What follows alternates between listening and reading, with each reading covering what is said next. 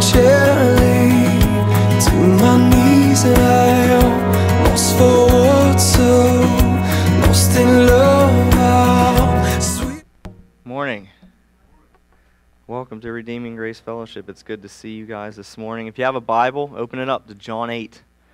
John chapter 8, verses 31 through 47.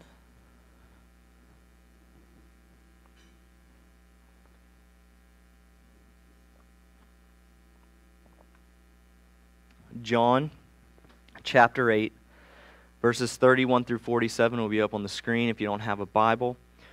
If you don't have a Bible at all, if you don't own a Bible and you want one, take the one that you have in your hand that you grab from the chair in front of you. There's some gift Bibles out there on that table. Please take a Bible if you don't own one. We want you to read God's Word. John chapter 8, verses 31 through 47. This is the Word of God according to the Apostle John. So Jesus said to the Jews who had believed in him, "If you abide in my word, you are truly my disciples, and you will know the truth, and the truth will set you free." They answered him, "We are offspring of Abraham and have never been enslaved to anyone. How is it that you say you will become free?" Jesus answered them, "Truly, truly, I say to you, everyone who practices sin is a slave to sin. The slave does not remain in the house forever. The Son remains forever. So if the Son sets you free, you will be free indeed. I know that you are offspring of Abraham, yet you seek to kill me because my word finds no place in you. I speak of what I have seen with my Father, and you do what you have heard from your father." They answered him, "Abraham is our father." Jesus said to them, "If you were Abraham's children, you'd be doing the works of Abraham. But now you seek to kill me, a man who has told you the truth that I heard from God. This is not what Abraham did. You are doing the works your father did." They said to him, "We were not born of sexual immorality. We have one Father, even God."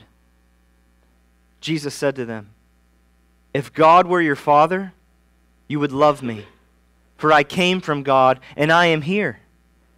I came not of my own accord, but He sent me. Why do you not understand what I say? It is because you cannot bear to hear my word.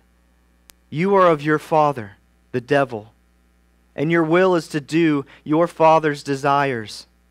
He was a murderer from the beginning, and does not stand in the truth, because there is no truth in him. When he lies, he speaks out of his own character, for he is a liar and the father of lies. But because I tell you the truth, you do not believe me. Which one of you convicts me of sin? If I tell the truth, why do you not believe me? Whoever is of God hears the words of God. The reason why you do not hear them is that you are not of God." This is the word of the Lord. Let's pray together. Father, we thank you for your word, and I pray that you would bless this time together in your word. Lord, we are utterly dependent upon you and your grace to move in our hearts, and I ask that you would do that.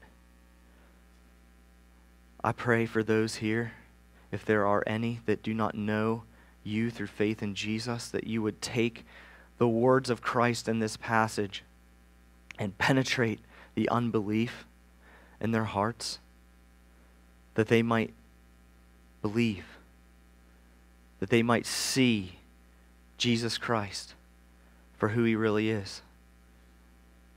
And for those of us who know you, who've come to be strengthened by the word and encouraged by the fellowship, and Lord, ultimately to be together as your people to worship you, we pray that you would work in our hearts as well, that you would help us to grow in Christ-likeness as we follow after him and live in the freedom he provides. So we love you.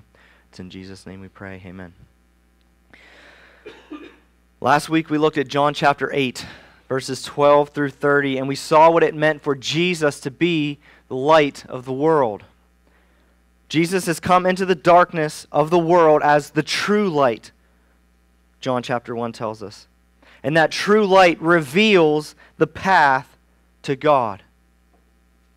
The light of Jesus exposes us for who we are and reveals our greatest need, namely forgiveness of sin. The light of Jesus illuminates our path and leads us to the foot of the cross to see the saving work that he accomplished there. Jesus is the light of the world. We also saw a real-life illustration of what it looks like for the life of the world to be met by unbelieving, impenitent hearts. In John chapter 8, verses 13 through 30, the Pharisees and Jesus engaged in yet another controversial showdown in which Jesus elaborated on his relationship to his Father. He demonstrated how that relationship that he has with his Father proves that he is the light of the world, and how unbelievers in darkness, like the Pharisees, will remain there apart from repentance and faith in him. But when the encounter between Jesus and the Pharisees came to a conclusion, it appeared that the passage ended on an uplifting note. John 8:30, as Jesus was saying these things, many believed in him. And that's when we come to verse 31, where the Apostle John begins, so, or therefore, Jesus said to the Jews who had believed in him. It's our link back to last week's passage. Jesus is now turning from conversation with the Pharisees to address those who appear to believe in him in verse 30. And we should ask ourselves, was it true saving faith, or was it dead, spurious faith? We've seen both in this gospel several times. In John 2, those who believed on Jesus on account of the signs, but Jesus did not entrust himself to them because he knew what was in all people. We saw that. John 6, we saw thousands professing faith in Jesus go on to abandon him, no longer walk with him, the text says.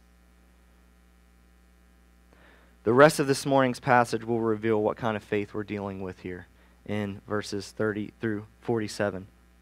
Jesus begins his discourse to the Jews who had believed in him with a conditional clause. Look at the beginning of verse 31. If you abide in my word. If you abide in my word. And then he gives the three results that occur if that condition is met. First, if you abide in my word, you are truly my disciples. These Jews in verse 30 profess to believe in Jesus, and then he hits them with what proves their faith to be genuine, namely perseverance. Perseverance in the faith. To abide in the word or teaching of Jesus Christ is to remain in the word or teaching of Jesus. Those who persevere or abide or remain in his word are the ones labeled by Jesus as being true disciples or true believers. When you see disciples, just don't take disciples as really strong, good Christians, and then there's believers. The New Testament, they're treating those as the same. If you're a follower of Jesus, if you're a believer, you're a disciple. And if you make it halfway and you bail out like the people in John 6, those who were following him and then no longer walked with him, you're not abiding in his word. Therefore, you're not a disciple. Therefore, you're not a believer.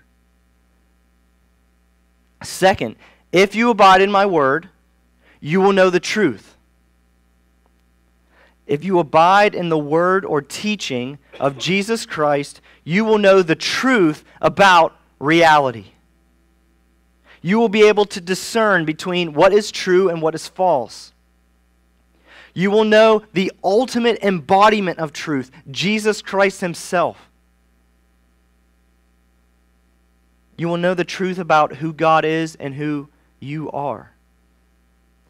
This is an important issue in the light of the rest of the passage. We need to know the truth about who God is and who we are. These two things are some of the most important foundational truths if we're going to understand ourselves and the world around us.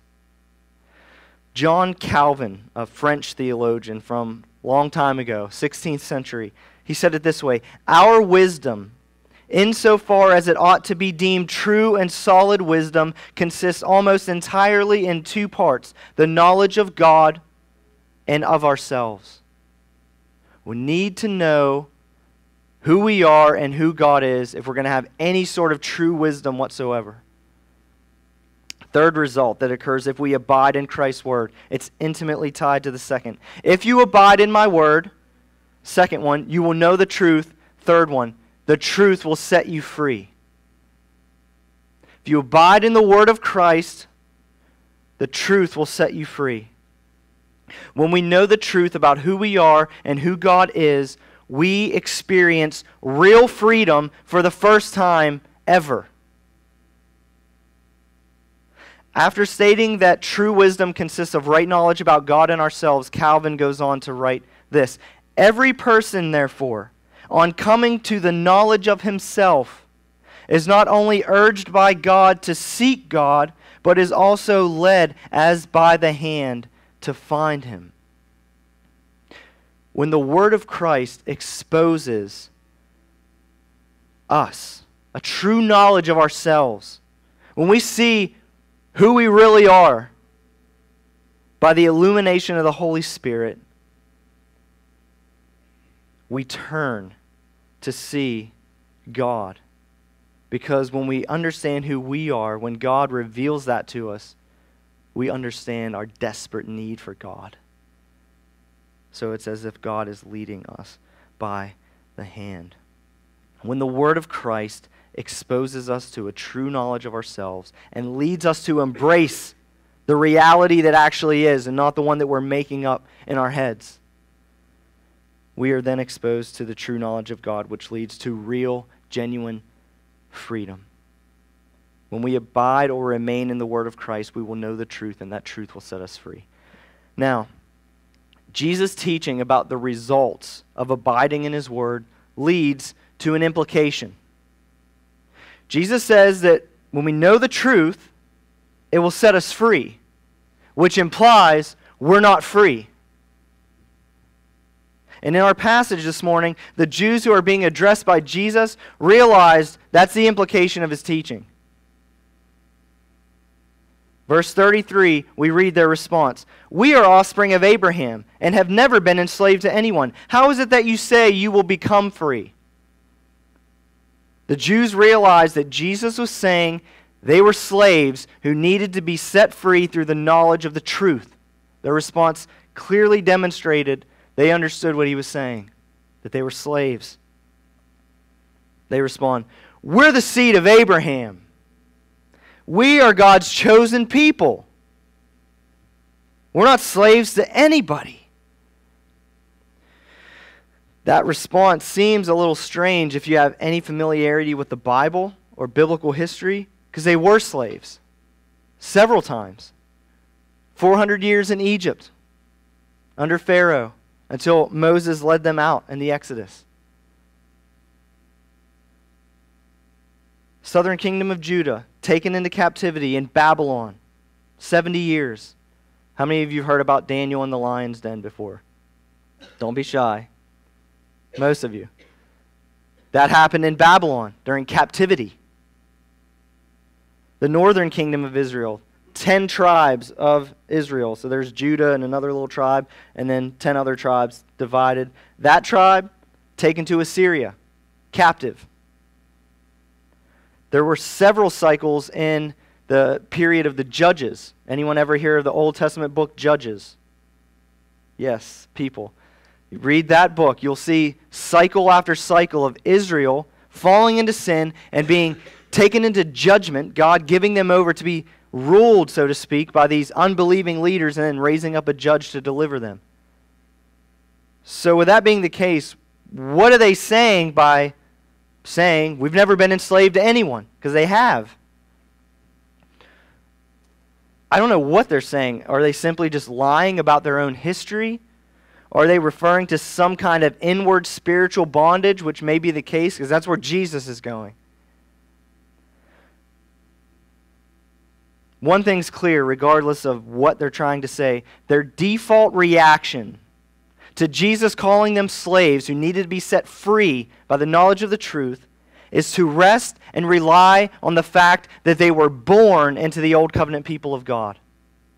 In other words, they see the fact that they physically descended from Abraham, the patriarch of Israel, as defining everything about them. They see themselves as truly belong to the people of God and therefore free simply because they are part of the nation of Israel. They think they were born God's children because they were born Jewish. Throughout the rest of the passage, Jesus is going to slowly deconstruct their misguided thinking. The first way that he does that is by teaching them who their slave master actually is. Jesus revealed the Jews' enslavement to sin. Look at verses 34 through 36 again. Jesus answered them, "Truly, truly, I say to you, everyone who practices sin is a slave to sin. The slave does not remain in the house forever. The Son remains forever. So if the Son sets you free, you will be free indeed." Jesus' initial response to the Jews claimed to have never been slaves to anyone is to say, "Truly, truly, amen, amen." We've talked about that. He uses that all the time. Listen, I'm about to say something very important. Truly, truly, I say to you, everyone who practices sin is a slave to sin. And the implication is that the Jews he's addressing are those slaves.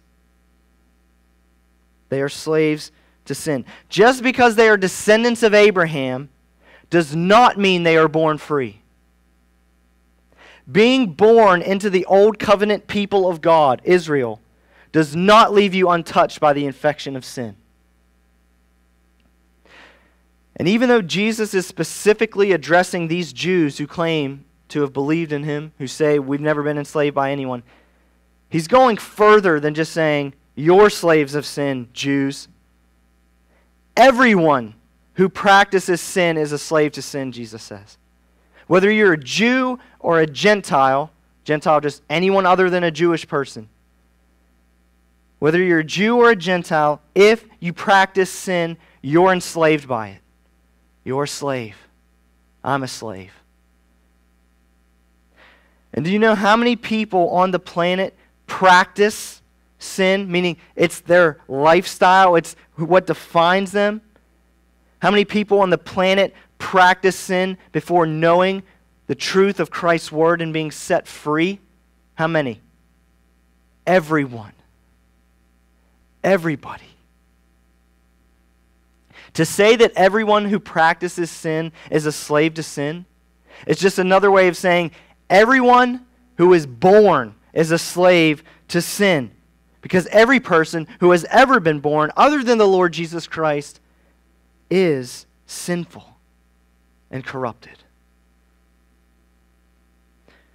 That's not just the testimony of John 8:34. That's the testimony of all of Scripture. Psalm 51:5, we were brought forth in iniquity and conceived in sin. Psalm 58:3, the wicked are estranged from the womb, they go astray from birth, speaking lies. Ephesians 2:3, which we'll look at again in a minute, says that we're by nature children of wrath, having been born dead in trespasses and sins. In other words, we are all born as slaves to sin, and what we desperately need is to be emancipated from this slave master, or we will perish. And it's on the heels of this devastating revelation regarding our enslavement to sin that we see exactly how this emancipation from slavery's bondage occurs. Verses 35 and 36. Again, Jesus says, "The slave does not remain in the house forever. The Son remains forever. So if the Son sets you free, you will be free indeed." Now, to fully understand Jesus' teaching here, you got to understand just a little bit about first century slavery. Not a lot, just a little. and it's kind of intuitive. When Jesus says that the slave does not remain in the house forever, he's saying the slave is not a perpetual part of the family. He's not a permanent part of the family. He's a slave. He can be sold. He can be traded. He can redeem himself by his own freedom. He can be let go by the family. A slave does not have the same familial status as a son or a daughter. However, the son remains forever. Sons and daughters aren't sold. They're not traded. They're not removed from the family. You're a part of your family. You know, they say, what's that phrase? You can pick your friends, but you can't pick your family or whatever. I don't know. There might be something about picking your nose in there. I don't know. It's like from when you're a little kid. I don't know. But it's true. You don't pick your family. You're born into it. And once you're in, you're in. You're part of the family. You remain a part of the family. Jesus is making the ultimate contrast here between the Jews who claim to be children of Abraham and therefore children of God, and himself as the only begotten Son of God. They think they are offspring of Abraham, children of Abraham, patriarch of Israel. Jesus says, you're not children, you're slaves to sin, which means they don't have a perpetual place in the house or in the family. However, Jesus Christ, the Son, will remain in the house of his Father forever. And in light of being the Son of God, he is the only one able to set slaves free, and not only set them free from slavery, but to make them a son too, to make them a daughter too. Permanent members of the household, of the family. If the Son sets you free, you will be free indeed. If Jesus sets you free, you're no longer a slave to sin, but rather a son or a daughter of God. So the first way that Jesus deconstructed the Jews' appeal to being offspring of Abraham as evidence of their freedom is by revealing, no, you're slaves. You are enslaved to sin, and you need to be set free by me, the Son. That's the first thing he does. Now he's going to further deconstruct their misguided thinking by revealing the fact that there are two spiritual families that exist in this world. Verse 37, Jesus says, I know that you are the offspring of Abraham, yet you seek to kill me because my word finds no place in you. In other words, Jesus knows they're physical descendants of Abraham, but again, it doesn't mean they're free from sin. In fact, they're demonstrating throughout this gospel that they are slaves to sin because they want to murder the Son of God. And the reason they want to murder him, according to Jesus, is because his word finds no place in him. It's taking us back to the beginning. They don't abide in his word. They don't remain in his word. It has no place in them. The word that one must abide in to prove that they are truly his disciples finds no place in these so-called believers. Verse 38, Jesus goes further than giving evidence to demonstrate their enslavement to sin once more. He reveals that something even more foundational to their relationship to sin and hatred is here. Something deeper. Begins unpacking these two spiritual families slowly throughout the passage. In verse 38, Jesus says, I speak of what I have seen with my Father, and you do what you have heard from your father. We know who Jesus' Father is. Jesus' Father is God Almighty, the maker of heaven and earth. His Father is Yahweh, the God of Abraham, Isaac, and Jacob. Who's the Jews' father? He doesn't tell us yet. Keep going. They once again then claim Abraham as their father, beginning in verse 39. But then, verses 39 through 41, Jesus reveals that their unrepentant, unbelieving hearts, which are filled with hatred for him as the Son of God, that betrays their claim to be children of Abraham. Jesus once again says, you're not doing the works of Abraham by seeking to despise me and kill me. You're doing the works of your father. So there it is again. He's kind of leading up to it. You're doing the works of your father. That's when the Jews get really offended, really irritated, and resort to calling Jesus a bastard. That's what I think is happening in verse 41. Jesus told the Jews, you're doing the works your father did. And they respond by saying, we were not born of sexual immorality. It's like, what are you talking about? Where did that even come from? How is this related to anything going on in the conversation? We were not born of sexual immorality. Jesus Christ was born of a virgin. We're familiar with the Christmas story. His mother, Mary, came to be with child by the supernatural work of the Holy Spirit before her and Joseph were married. So the obvious thinking of anyone that knew anything about the circumstances surrounding the birth of Jesus was that he was an illegitimate son. The Jews of Jesus' day, several of them, and apparently these ones in verse 41, think that Jesus was born outside of the covenant of marriage and therefore born in sexual immorality. But not the Jews, not the children of Abraham. They say in verse 41, we were not born of sexual immorality. We have one Father, even God. You'll see this irony all over the Gospel of John. The audience says one thing about Jesus, but they don't know anything about Jesus. Now they've done it. They've gone from saying, we're the children of Abraham. Abraham is our father. Now they are saying, God is our Father. And that's when Jesus goes into even more detail, unpacking the two spiritual families that exist. He does it first negatively by excluding the possibility that God is their Father. If God was truly their Father, they would love Jesus. Why? Because Jesus came from God the Father and speaks the very words of God the Father.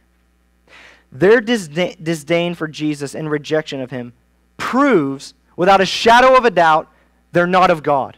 God is not their Father. That was true of the Jews in Jesus' day, and it's true of anyone in our day who claims to know God and have God as their Father. If you do not love Jesus, no matter what you say, no matter what you do, you don't love God. The love of God is not in you. If you do not love Jesus as the Son of God, you do not have God as your Father. No matter how religious you are. Or no matter how many times you go to church or a mosque or a synagogue or wherever you go.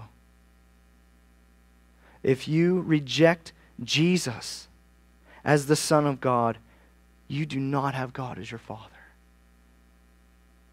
You cannot be a child of God while rejecting Jesus as the Son of God. And once again, Jesus reveals that the reason the Jews don't understand his teaching is because they cannot bear to hear his word. They will not abide in his word. And they cannot abide in the word of Christ because they only do and say what they have learned and seen from their father. So the obvious question is, who's their father? Who is the father of these unbelieving Jews if God is not their Father? Jesus unveils the fact that within the two spiritual families that exist, we find two spiritual fathers, namely God, the Father of our Lord Jesus Christ, and Satan, the devil. Jesus talks about Satan as their father in verses 44 through 45. Look at it again with me.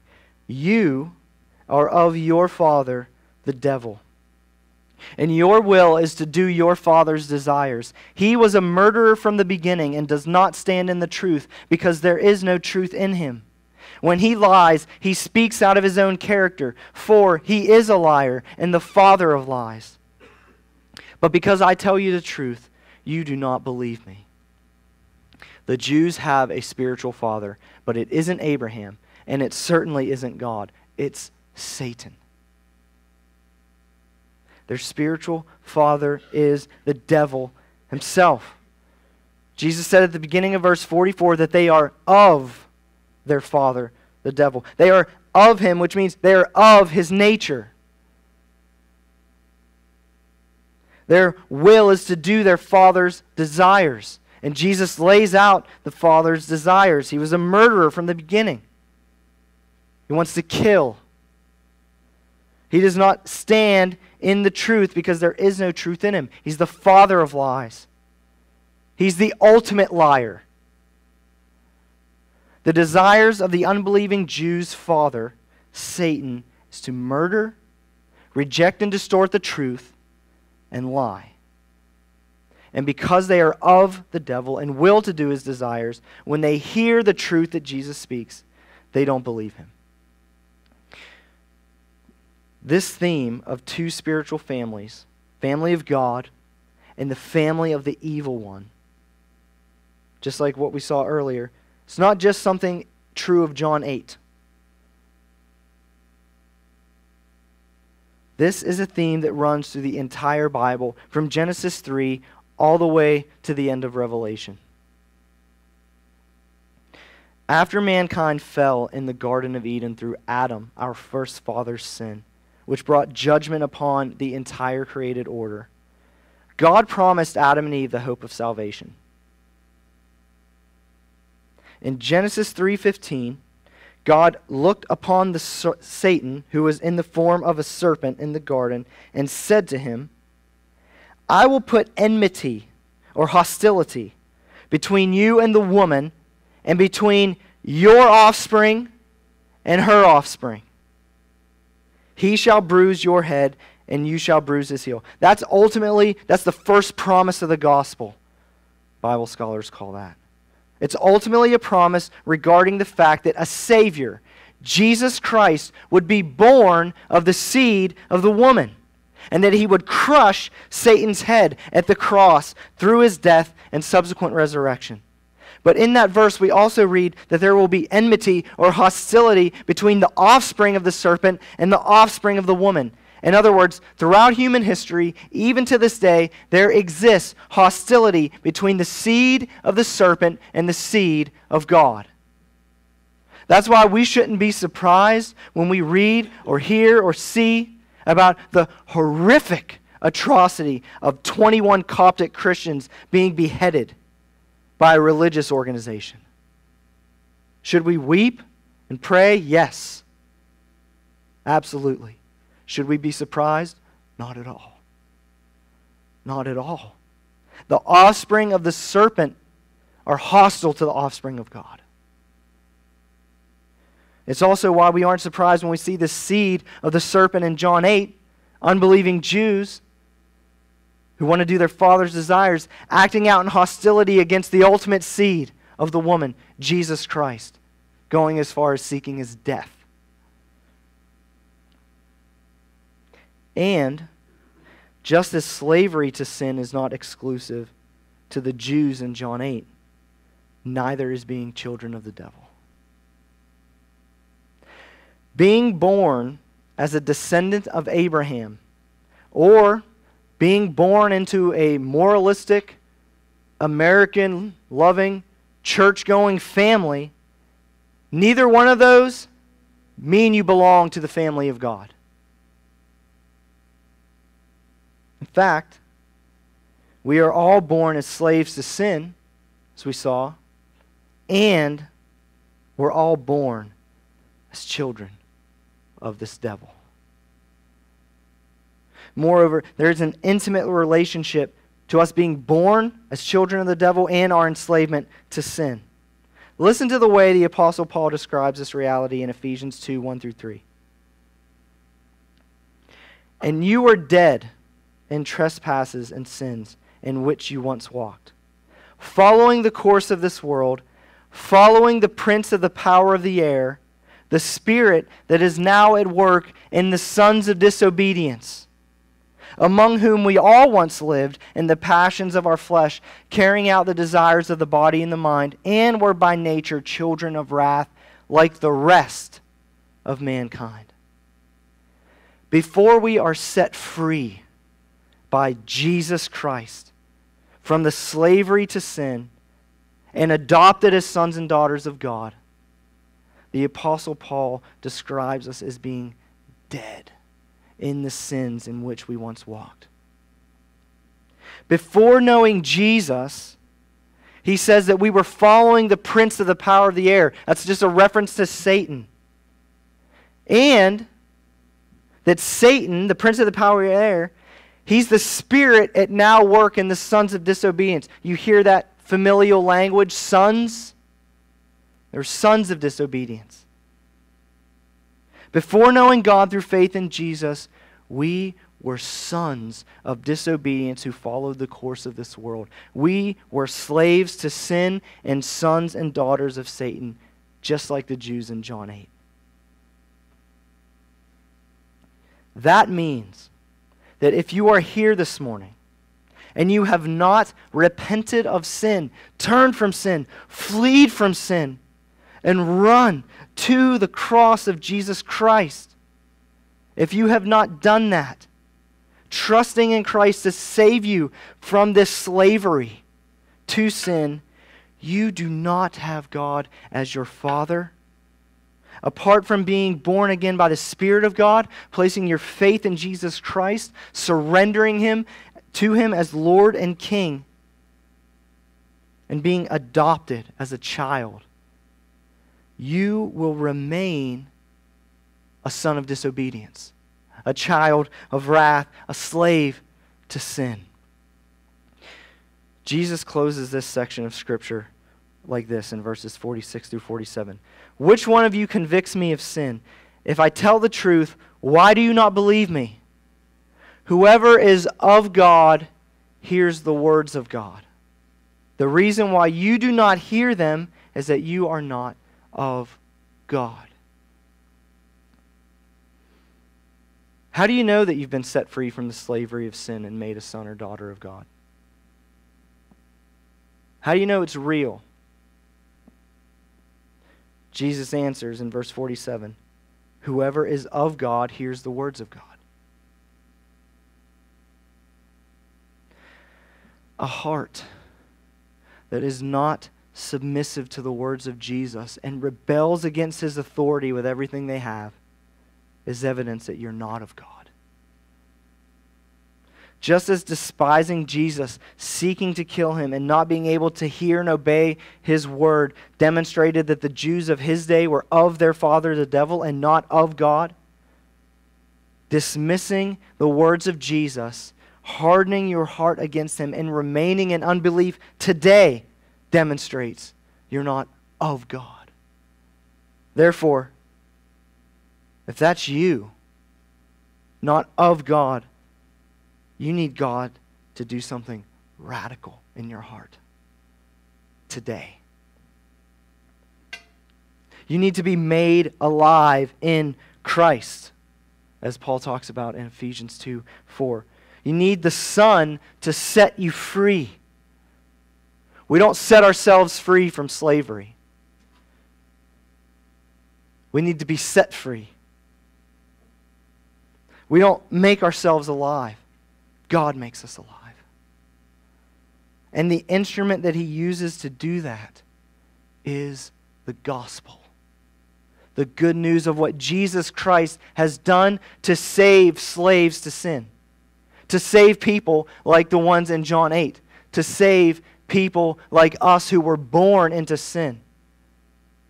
He has done something glorious to save us, to rescue us. Jesus lived the sinless life that we cannot live because of our enslavement to sin. He did it. He lived a perfect life of obedience to the law of God. He went to the cross to pay the penalty for our sin. He bore on the cross what we deserve to bear in our own bodies. You remember we read Ephesians 2:3. It says that we were by nature children of wrath. That Hebrew phrase means deserving of wrath. That's what it means to be a child of wrath. It means everything in you, apart from God, deserves His judgment and wrath. Jesus went to the cross and bore that. Jesus went to the cross so that you would no longer have to be a child of wrath. He bore the wrath for us in our place. And he was buried. And 3 days later, he was raised from the dead by the power of God. And the Word tells us that he ascended to the right hand of the Father, where he rules and reigns over all things, having been given all authority in heaven and on earth, even the authority to forgive sinners like us and to make us children of the one true and living God. And as he reigns at the right hand of the Father, Paul, the apostle, in Acts 17, says that he calls all men and women everywhere to repent, because one day he will return for his own.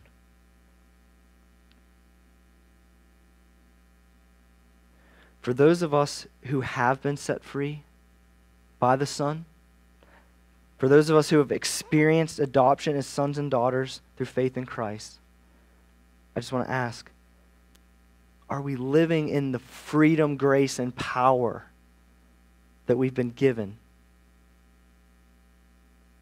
You've been set free from the slavery of sin and adopted as a child of God if you know God through faith in Jesus Christ.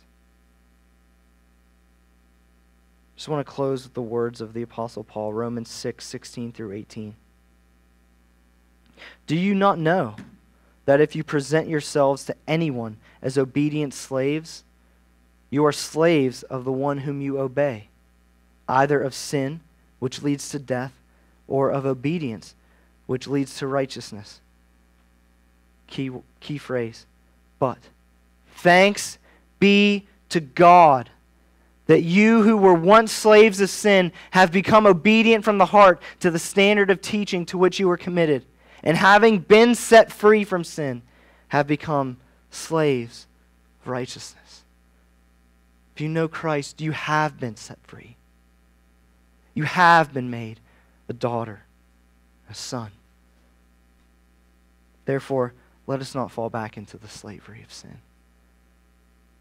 Let us fight our sin and our unbelief with the power of the promises of God, knowing, resting, and trusting in all that Jesus Christ has done for us. Praise God for the work of his Son, which leads not only to freedom from sin, but to adoption, to a new Father, Heavenly Father.